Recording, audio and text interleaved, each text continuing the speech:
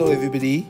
In this video, we're going to solve an integration problem from A-Level 2019. Before we start, please subscribe to my channel, like my video, click on the bell notification and share with others. We're going to use a substitution. In this case, let's define u equals to x squared. From here, we know that du over dx is 2x, or the dx is 1 over 2x du. Meanwhile, we need to change the limits of the integration. In the original x, change to u. When x is 0, u also 0. When x is 4, u become 16. Let's replace dx and u into the equation. Now we have a 2 integral 0 to 16 x power 3, let's say is still there, divide by u plus 1 multiply du over 2x.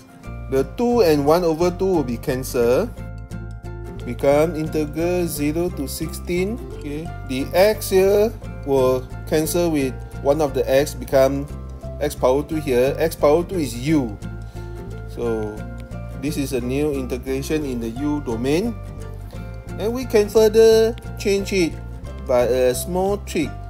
Assume that we create a plus 1 on the top and then minus 1 after that. Divide by u plus 1 du. Now we can split to two different integration. The u plus 1 and u plus 1 equals to 1 du minus 1 over u plus 1 du, of course 0 to 16. Integral du is actually u 0 to 16 minus integral 1 over u plus 1 is ln u plus 1 0 to 16, which is 16 minus 0 minus ln 17 minus ln 1. The final answer is 16 minus ln 17.